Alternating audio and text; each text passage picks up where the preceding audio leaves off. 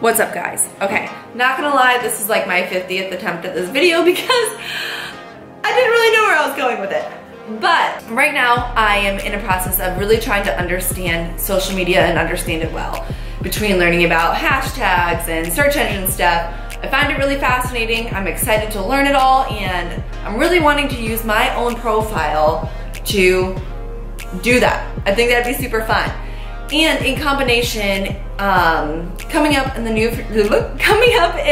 future, my husband has to leave for a period of time, and I thought that would be a fun time to really do that and just dive into my own social media and at the same time inspire you guys. With that said, I thought it'd be fun to try a segment, if you will, on here called Freedom Fridays, which is gonna be a part of my journey getting out of debt.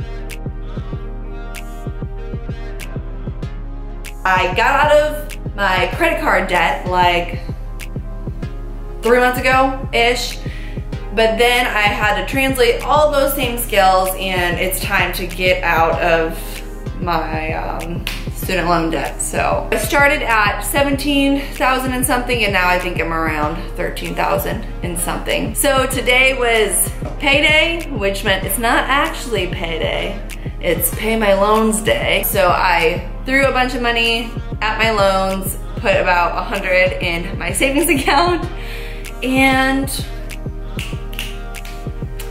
a little bit for myself. A couple practical things for some of you that might be also trying to get out of debt, especially for the ladies. You could probably relate to me on this one. I haven't gotten my nails done in like a long time. It's been a long time. Or my eyebrows. Yeah, just trying to find little ways to save, and we don't really go out to dinner often unless we're like out of town or something like that, you know?